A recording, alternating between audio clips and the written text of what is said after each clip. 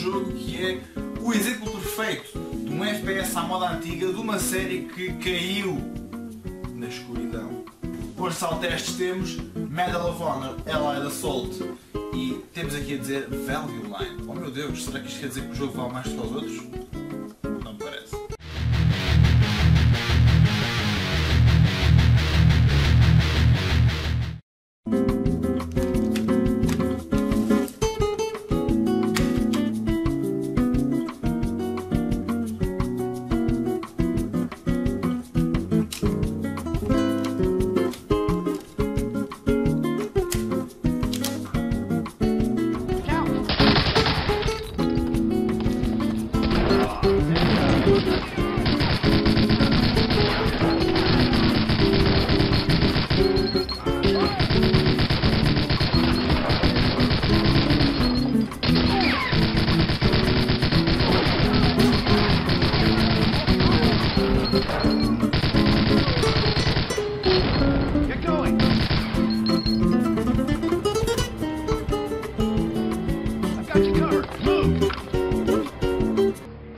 É FPS à moda antiga, porque o jogo é antigo, claro. Tenham atenção que este vídeo não é só uma análise de cariz profissional a Medal of Honor Allied Assault, como também uma retrospectiva a toda a série Medal of Honor. Lançado em 2002, foi o primeiro jogo da série a sair para PC exclusivo, mais tarde para Mac. Era esta a diversão dos tempos de antigamente, pois é, o tempo voa. É importante mencionar que a série começou na PlayStation 1, num jogo revolucionário que moveu legiões e provou que a guerra do ponto de vista do soldado podia vender. Apesar de nunca ter vendido tanto como Call of Duty, nem ter sido tão revolucionário quanto este, a série sempre gozou de lançamentos sucessivos de sucesso até à chegada de Modern Warfare. Não nos podemos também esquecer de Battlefield, que tornou ainda mais popular o multiplayer FPS de guerra. No entanto, depois de um grande clímax de qualidade, Medal of Honor Frontline para PS2, no ano 2002 também, a série começou a estagnar. Rising Sun foi muito bom, European Assault, Allied Assault foram todos jogos muito bons, mas já se começava a notar a estagnação. Mas Call of Duty e Battlefield estavam já muito à frente. Medal of Honor começou a cair no esquecimento, pois não conseguiu arranjar o seu nicho.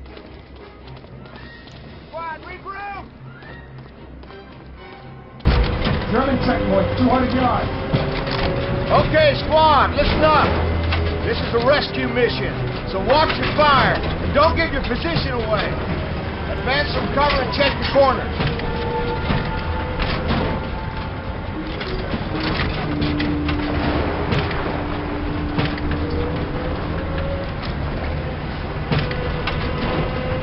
Everyone keep quiet. This is gonna work.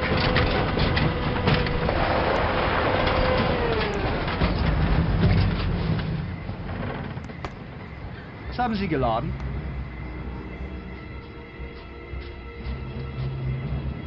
He's taking too long. He's buying it. Ihr Ausweis ist ungültig. Zeigen Sie mir bitte Ihre Papiere. Danke sehr. Zeigen Sie sofort Ihren Führerschein vor. He's not taking them, Captain.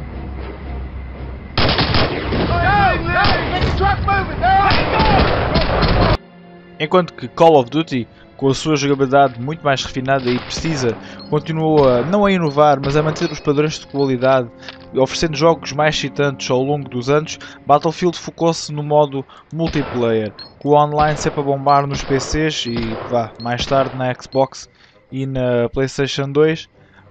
Battlefield conseguiu arranjar o seu número de jogadores, o seu mercado próprio, que era o pessoal virado para o multiplayer. Medal of Honor não conseguiu fazer o mesmo e portanto desapareceu do mapa. Até 2010. Medal of Honor ressurgiu em 2010 e teve até algum sucesso na comunidade dos jogadores, mas notava-se uma clara inspiração em Modern Warfare. Aliás, de facto, havia lá níveis que pareciam ter sido retirados ponto por ponto de Modern Warfare 1 e 2. Era de facto triste ver até onde é que a série tinha chegado, ainda que a qualidade do título em geral fosse até bastante satisfatória. Warfighter em 2012 bateu até bastante mal. A série parece ter se extinguido para sempre.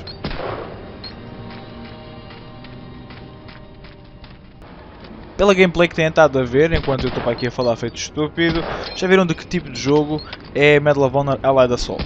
É um jogo do tipo do fantástico, maravilhoso e de excelência.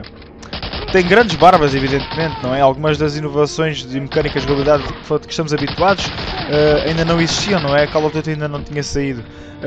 Não podemos utilizar, por exemplo, as miras de ferro das armas. Hoje em dia isso é impensável, nem sequer podemos apontar. Isso ainda não tinha sido introduzido. O mais perto que encontram deste tipo de jogo hoje em dia é Call of Duty World at War, porque passa-se na mesma altura. Mas, no entanto, as missões são enormes, a IA dos inimigos está fantástico para a altura. Eu mal posso crer que isto é um jogo de 2002. Alguns inimigos até se deitam no chão para fazer a pontaria e eles não são estúpidos, não são carne para canhão. Se o inimigo estiver lá ao fundo e começar a ouvir tiros, não venha correr ter com a morte. Não, vai se deitar no chão e começar a fazer pontaria e muitas das vezes acerta. E granadas! Granadas já estão ainda pior. Tem de as equipar primeiro e só depois é que podemos lançá-las. Combates corpo a corpo? Só com uma pistola, porque se tiver uma carabina, ele não lhes bate com a carabina. Isso é estúpido. Fazer sprint? Esqueçam, não existe sprint. Existem o correr e o andar. E por acaso até há um botão que bloqueia o correr, de modo que o boneco só corra. Isto é mesmo... Oh meu Deus, eu acho que este jogo que saiu no tempo do Afonso Henriques. É um jogo enorme, seja como for, e fluido, como poucos ainda hoje.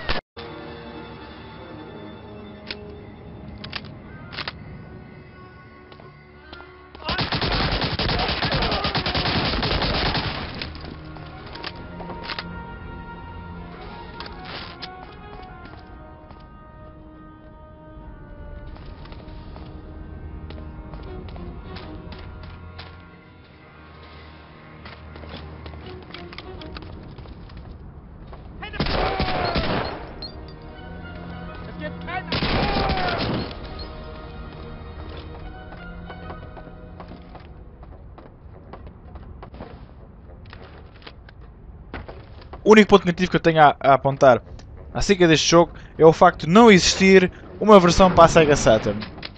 O que é triste, porque na Sega Saturn não existem FPS de qualidade tal como é Medal of Honor Allied Assault.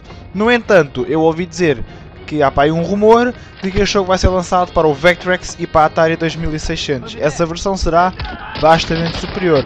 Até lá, eu sou o Lord Marluxia e hoje na sala de testes analisamos Medal of Honor Allied Assault e fizemos uma retrospectiva à série Medal of Honor. Obrigado por verem, até à próxima e cheers!